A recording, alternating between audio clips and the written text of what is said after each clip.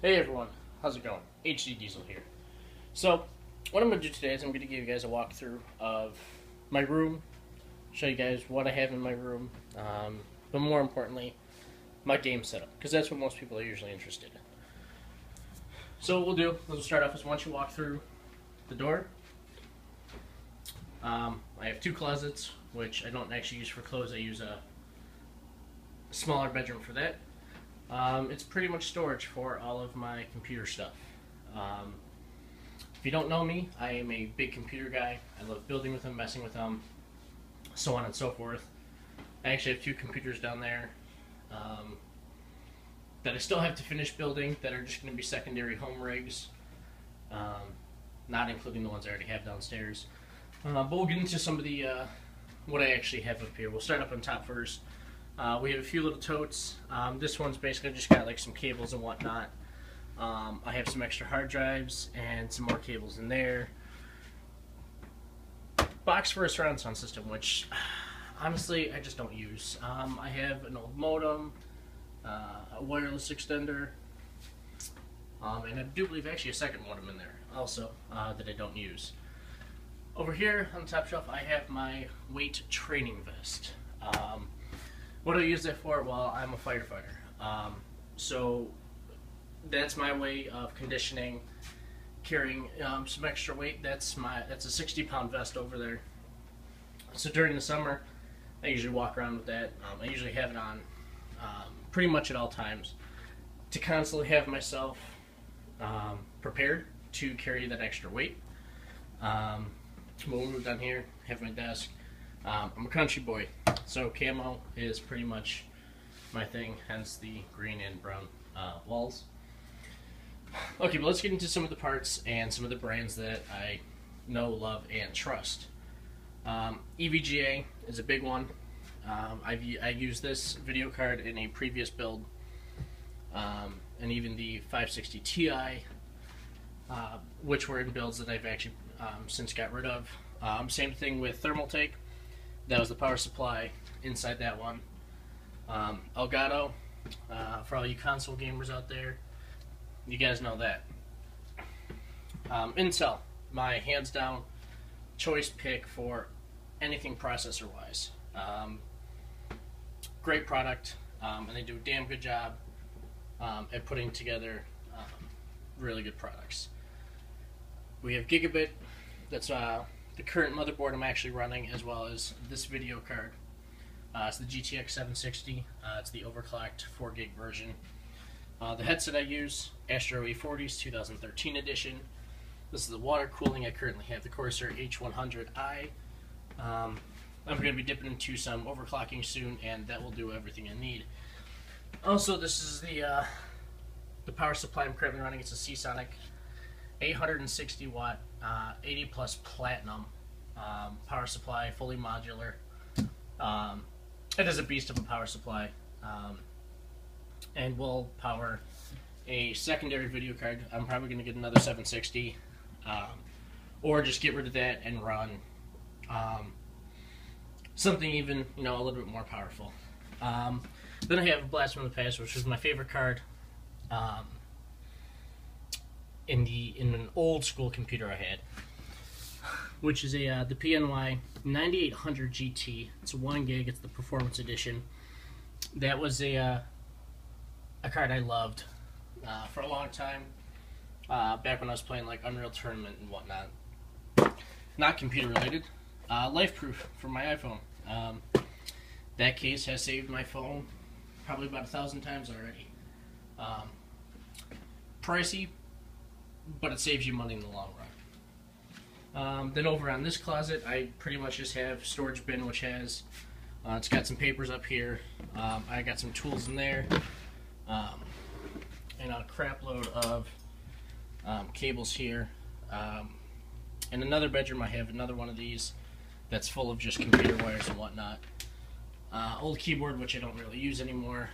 I have my paint for here. Box of more computer parts, cables, and all that other fun stuff. A printer, which I never use, and that's pretty much that. Going over here, another storage cabinet, which actually just has more painting supplies.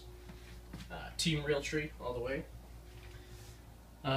Over here, it's going to be hard to see because I got a glare. This is a certificate that I got. It's signed by the mayor of North Tonawanda, basically stating that I became a volunteer firefighter. Hi, how's it going?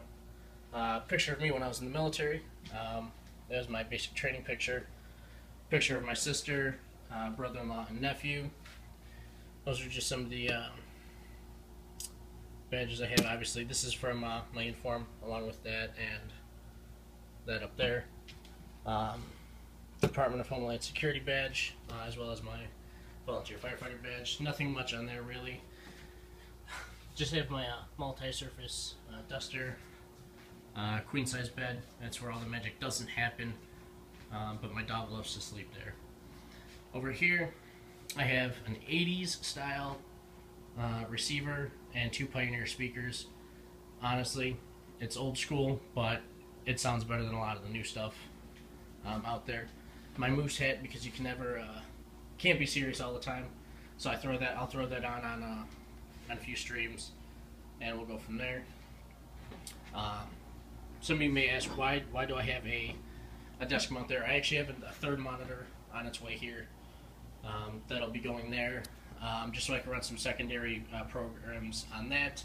That'll pretty much allow me to monitor all my temperatures and whatnot on my computer. As for the setup itself, don't mind the cardboard back there and the duct tape. I actually broke the other side for my air conditioner, and I'm waiting for the new one to come in the mail. So that's a temporary fix. But hey, that's how you know I am real, when I got duct tape to fix all my problems. Over here, let me move my chair out of the way. Over here we have the actual computer setup. As you can see, I have my XSplit open, but we'll close that. Over here I'll give you an overview of everything that I have on my desk. And we'll go left to right. Tim Hortons coffee, can't go a day without it. This is my fuel, and that's that. Got my radio. All volunteers have one, so if we get called out, that's what that's for, obviously. I have my blue Snowball. It is a great mic. I love it. That'll be getting upgraded soon. Does the job, but I'm giving that to a friend of mine who will probably see this video at some point when I upgrade. You'll notice I have 2 monitors. They're both Dells. They're actually a professional series, but they actually do one hell of a job for gaming. They are the P2412s, full 1080p monitors. And when I'm playing games, you can definitely tell.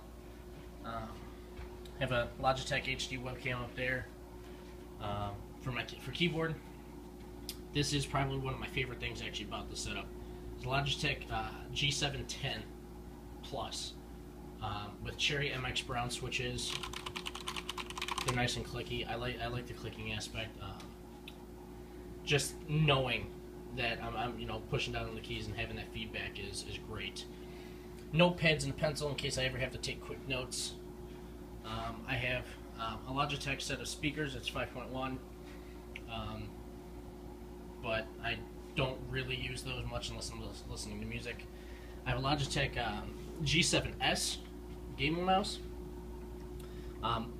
This is the mouse I definitely recommend if you like your wireless mouse,